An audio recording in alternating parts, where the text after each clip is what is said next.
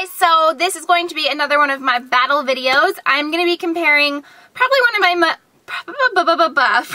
of my most favorite nail colors, and that is those muddy purple taupey gray kinds of colors. You guys know which ones I'm talking about. I actually have 6 bottles of basically the same color, so I wanted to compare them, show you different swatches. I did it from the angle that you guys like, so you can really get a good zoom in, close look at each of the colors and the swatches and just how similar they are. And if you stay tuned until the end of the video, I will be telling you which one out of the 6 is my very favorite, and therefore the one that I will be giving away to a random subscriber. So if you're interested in seeing swatches and a comparison between these polishes, stay tuned. Okay, so here is my first 3 colors. Right here, I wish I had like a little pointer. Here we go. Okay, so this nail is Sephora by OPI in Metro Chic. It's this color. And this, I think, is the color that just started it all, started this trend, this color. I think it's a cult favorite. I think anyone that owns any polishes from Sephora by OPI most likely has this one in their collection. The next one is Sally Hansen's Complete Salon Manicure, and this is in the color Commander in Chic, and it's this color right here. Here are the colors together, and I'll even put the bottles next to one another.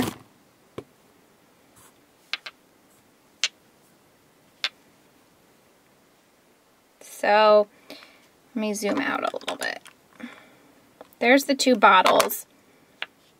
These are pretty darn close. Just to give you like a close look, Sephora's by OPI definitely is a tad darker, but I would say completely the same color base.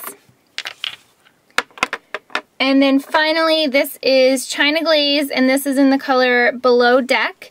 And this was actually from their, I think it was their most recent summer collection, the Anchors Away collection. And I will say that this definitely was the darkest, went on the most opaque and the most creamy. Like, I really could have gotten away with just 1 coat on this nail out of these 3. And you could just see, even with 2 coats, it's a lot darker. But this is definitely the darkest out of the 3. And I will again just line them up here for you so you can see the colors. So that's them. So that's my left hand. On my right hand, here's probably the most different of the bunch.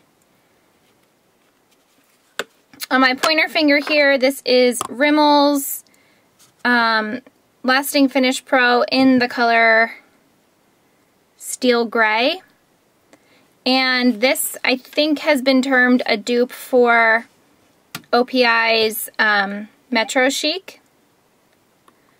But I would say that it's closer to Sally Hansen's Commander in Chic.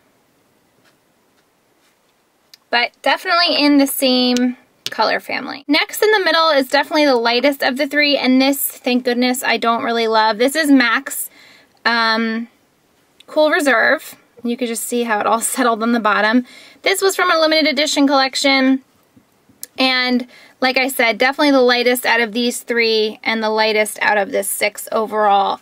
So if you put on a 3rd coat, you might be able to get closer, but it's definitely a lighter shade. Really not much more to say about that. And MAC's paints, nail polishes, really aren't the best quality. And then thirdly, we have a nail polish by P2 that was sent to me by a really sweet subscriber.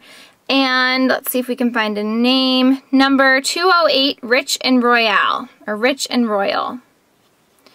And this one, I would say, is closest to the China Glaze Below Deck. You can see the difference in the darkness.